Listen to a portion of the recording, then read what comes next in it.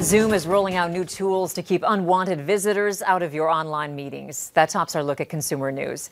We've heard stories about Zoom bombers getting into school or business calls. Now Zoom has an option to pause a meeting to remove someone who's being disruptive.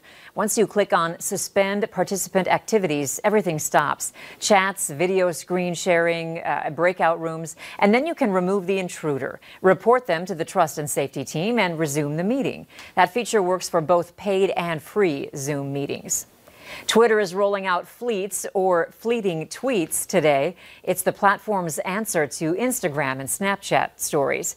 With Fleets, Twitter users can post photos, videos, and reactions that disappear after 24 hours. Twitter also announced a feature called Spaces. It's similar to Clubhouse, where people can join virtual rooms to have audio conversations with others.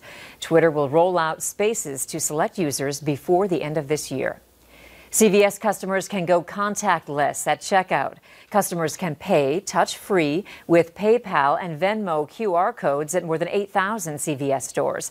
No more touching a keypad or signing a receipt.